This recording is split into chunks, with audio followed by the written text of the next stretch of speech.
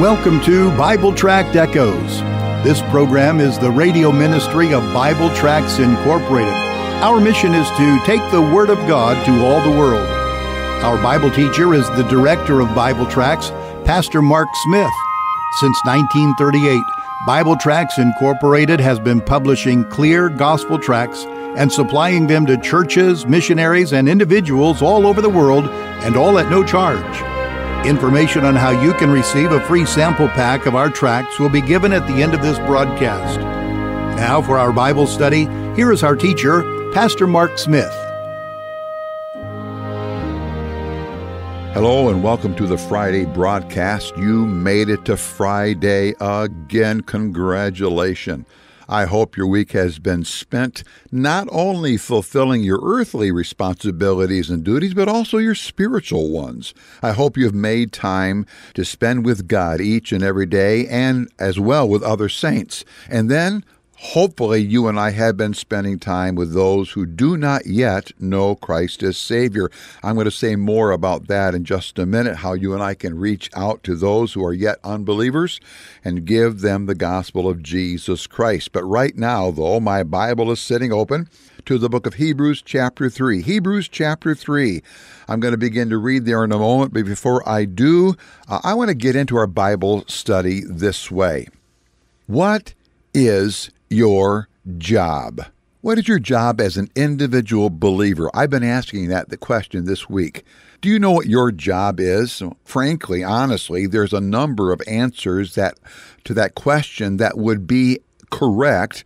We could give answers like learning to love God. That's my responsibility. Or learning to love the saints. Or growing in Christ's likeness and learning to share the gospel. All of these are correct and good answers, but none of them is complete in and of itself. Here in Hebrews chapter 3, we're going to look at 8 verses that highlight 5 jobs each believer is to be doing. Now, part of standing before God one day and hearing Him say, "Well done, thou good and faithful servant, enter thou into the joy of thy Lord," part of that is for you and I to be fulfilling these 5 tasks. Now, so far, in our look at Hebrews chapter 3, we have looked at the job of 2 builders in the opening 6 verses, and then the job of God's Bible in verses 7 through 11. Today, we're going to look at the job of God's believers and then the job of this individual believer, you and me. That'll be the focus here of verses 12 through 19. So get your Bible open, if at all possible, get something to write with and write on, and let's, number 1, commit ourselves to do the jobs God has for us, and then number 2, discover just what those jobs are. Let's begin the study prepared to do what God shows us. Well, before I go any farther, I mentioned about sharing the gospel with the lost people. Bible Tract Echoes is the radio arm of Bible Tracts Incorporated. Now remember, I'm talking about a gospel tract. That's a short written presentation telling a person why they need a Savior from sin, who that Savior is, and how they can receive Him. Now at the end of the broadcast, my announcer is going to tell you how to get from us a complete sample packet of our gospel tracts, but right now, I want to tell you about one of those tracts. It's entitled, "The Tragedy of a Wasted Life." God is concerned about our days, our moments, isn't He? We are to redeem the time because the days are evil. People are not only wasting time day by day, but they're wasting their life. How can we do that? That's exactly the story behind this gospel tract. Now, what this gospel tract does, it speaks not only to the lost people, it speaks to saved people as well.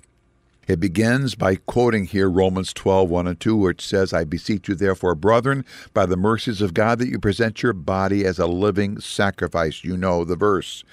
It talks about how people can waste time, waste talents, and waste their treasure.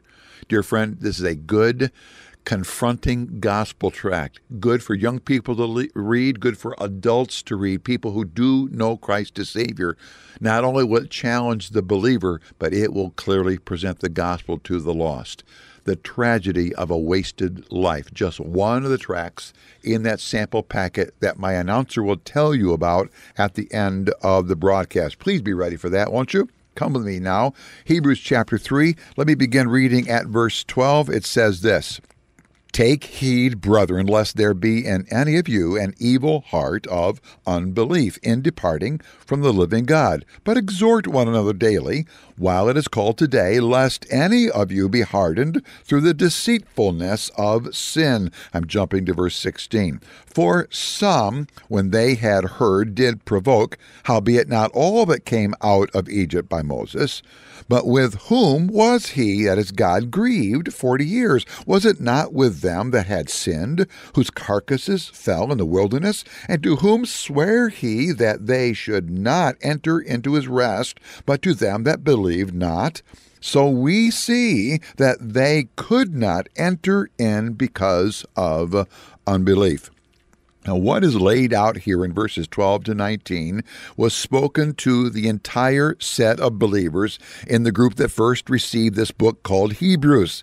Yet, while all were to learn from it, it would require that each individual saint put the things into practice.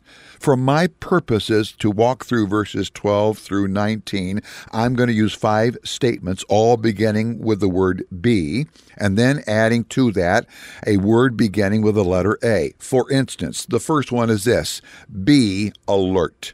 Be alert. Look at verse 12. It begins with these words: take heed. That means be alert. Job number 1 for us is to be alert. We are to be alert to discover if any of the folk within our fellowship of the saints is developing a heart of unbelief. And then getting to know people, if anybody among our fellowship is striving to or leaning towards departing from walking with God, the God who gave them eternal life.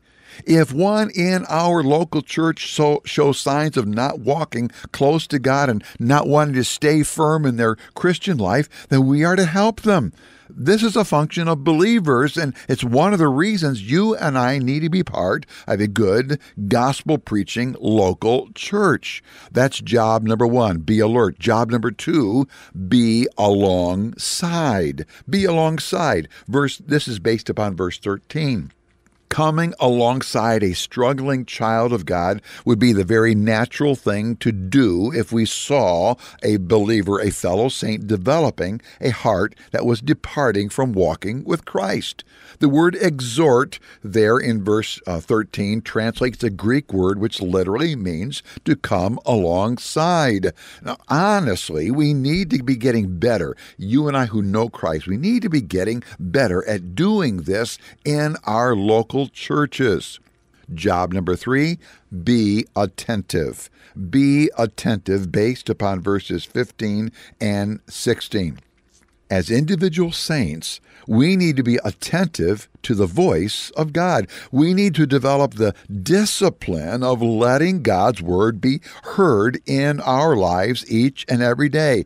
Now, friend, we don't need to be reading the scriptures just to know the facts of the Bible, to do some good job on some Bible quiz. It's good for us to know the facts of the Bible, and it's good for us to be able to call them when we take a Bible quiz. But we need to be reading the Bible with this goal in mind. Father, as I read your word today, I want it to change me. Tell me, show me what I need to do to implement this passage in my life today that I can be more like Christ. We need to be reading the Bible with that intent. Be attentive to the word, not just the facts, but what does God want me to change in my life, implement in my life.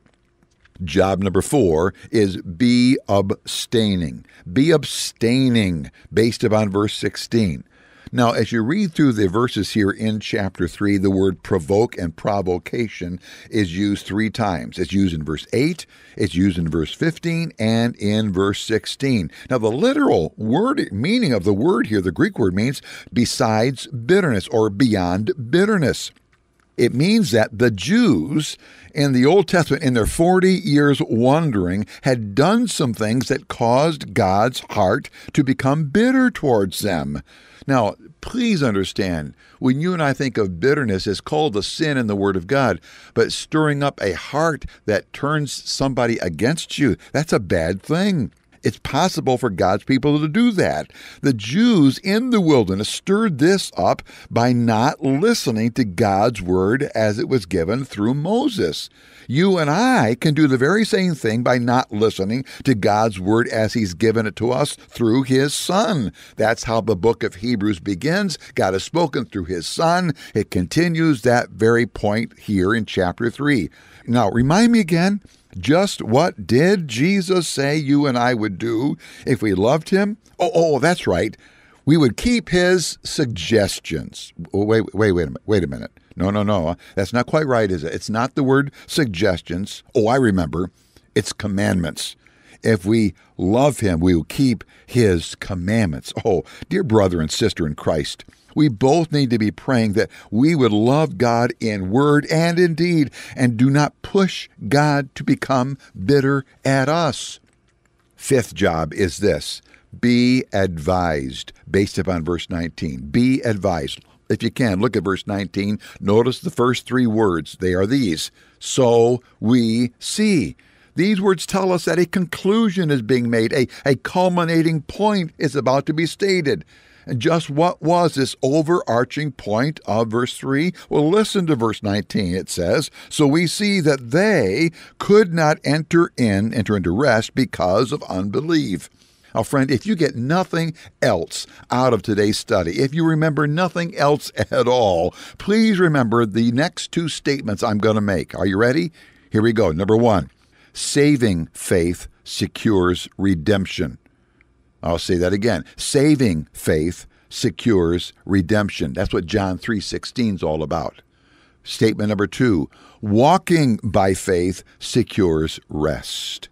That's what Hebrews 3 is about. Walking by faith secures rest. And by the word rest here, I mean the blessing of God, the blessing of that abundant life that Jesus came to give. How come so many people who honestly do know Christ as Savior are not experiencing abundant life? Because they're not walking by faith. As I see it, friend, you and I are presently in need of either statement 1 or statement 2. Either we need to go to Christ by faith and receive his redemption, his salvation from the penalty of our own personal sins, or we need to go to Christ in faith and ask for his grace to walk today in a life pattern that believes his word. We need to walk in acting his truth. Which is it you need today? Now, friend, I have already come to Christ by faith and received his Son. I've come to Christ and received him as my Savior from sin. I did that when I was 7. All my sin debt has been totally eradicated from my ledger before God.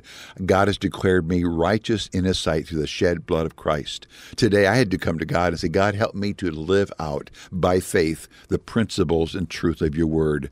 Let me be like Christ, even though your word goes against the human thought patterns of how to live life. But the world says, I'm going to live your way to honor you. I'm going to believe you. Let's be doing that. Dear friend, come to Christ or live by faith. Where are you today? Thank you for joining us today for Bible Tract Echoes. If you would like to receive a free sample packet of our tracts, you can contact us by calling 309-828-6888. Our mailing address is Bible Tracts, P.O. Box 188, Bloomington, Illinois, 61702. Again, our phone number is 309-828-6888, and our mailing address is P.O. Box 188, Bloomington, Illinois, 61702. You can also contact us through our website. Our web address is BibleTractsInc.org. Remember, the word tracts is spelled Tracts. That address is BibleTractsInc.org. May the Lord richly bless you as you serve him.